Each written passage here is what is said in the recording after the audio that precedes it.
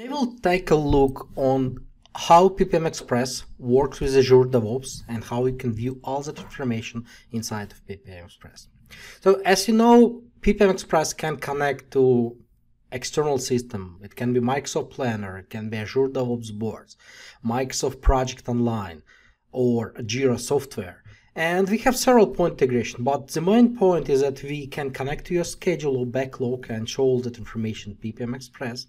And as well, you can import some dates, some tasks as milestones into your project. First of all, for milestones, you have an option here that import key date. So you can click on it. You can click on DevOps and pick some elements that have dates. You will be able to add them to the backlog, to the milestones list here, and they will show up on your timeline. That's first integration. Second integration, which is the most cool feature that we recently added, is ability to view your backlogs or your project plans inside of PPM Express.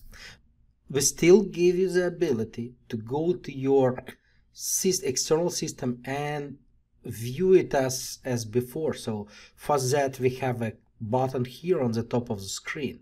You click on that and that will open your backlog in Azure DevOps.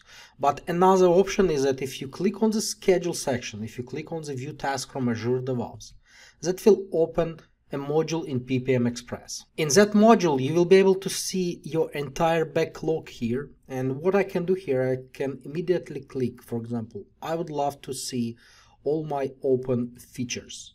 I click here on the number 4 icon and I can see them here. And I can expand so I can see the details about my feature, about my user story, the task and bags that are in this feature. And if I click on name of that task, that will open all the details about the task. What was the original estimate? What is the amount of completed work, remaining work? What are the dates if you have those dates? So you will be able to see.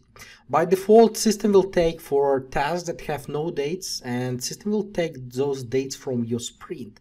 In PPM Express at this time, you can only view this information, so you can navigate through your task, you can see what's late, what is done, not done, and so on. You cannot edit this information, but we plan to add some of those capabilities later in 2021, so you will be able to update information from PPM Express.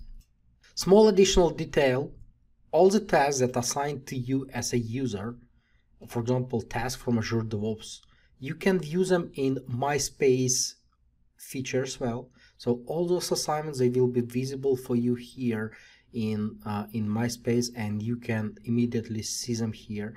As soon as information we get it from Azure DevOps, it's visible for all type of users, for your project manager, for your team members, and you can view all that information just in one place.